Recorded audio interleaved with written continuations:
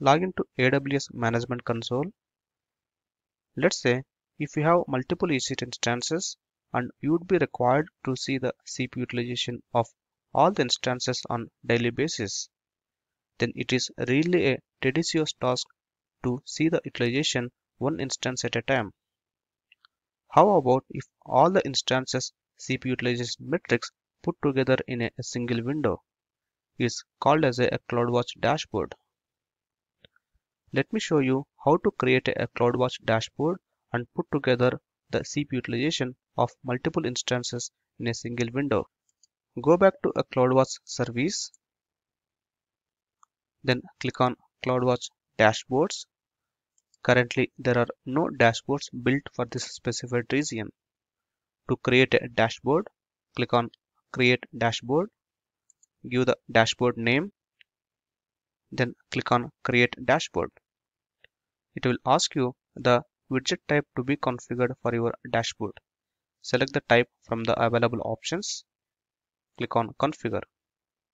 Then it will ask you which metric needs to be configured for this dashboard.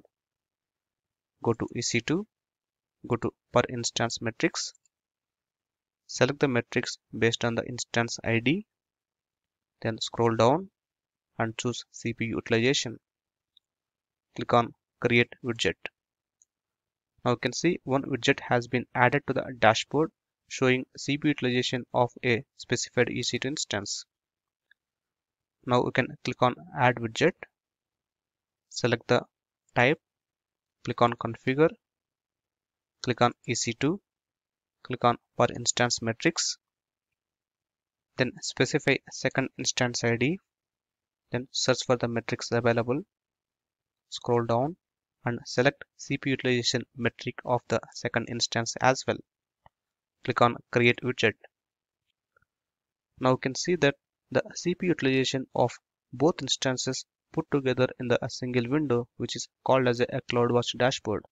You can create multiple CloudWatch dashboards and can add widgets for your multiple resources. This is explaining what is CloudWatch dashboard and how to add widgets to the CloudWatch dashboards.